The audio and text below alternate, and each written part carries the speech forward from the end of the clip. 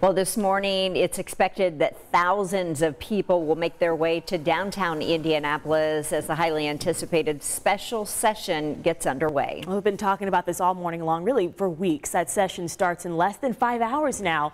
We're checking in with Samantha Johnston again. Samantha, any action happening downtown yet?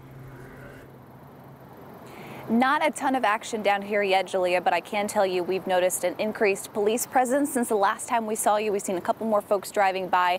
And of course, this is all ahead of Vice President Kamala Harris making her way to Indianapolis to meet with state lawmakers on day one of this special session. So let me tell you what we know right now about her visit. We know that she is expected to meet with the Democratic caucus at 9:30 this morning. She's also expected to attend a rally here at the State House before continuing meetings later this afternoon. So that special session starts at 11 o'clock this morning. That's when senators will head into the chambers to start discussions on Senate Bill 1. And as it's written right now, it bans abortions except in cases of rape, incest, or to protect the life of the mother.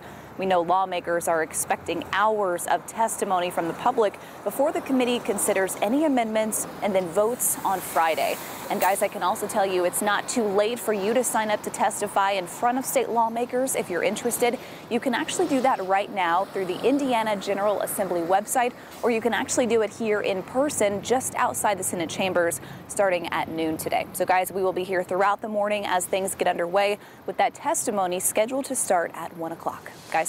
Samantha, thank you. Also today, lawmakers will begin debate on how to help Hoosiers deal with high inflation. We have a pretty good idea of the plans. It'll be in Senate Bill 3, so it would suspend the sales tax on utility payments, also cap the gasoline tax, and make some payments towards teacher pensions and help infrastructure projects that are over budget because of inflation. So what does all of this mean for you? Well, according to SoFi, the average Hoosier household spends $367.51 just on utilities a month.